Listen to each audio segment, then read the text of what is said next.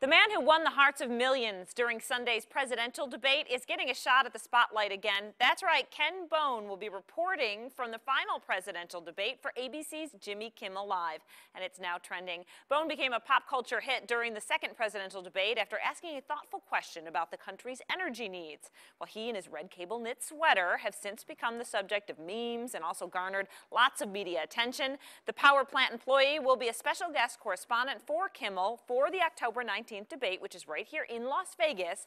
We can't wait to see what he wears.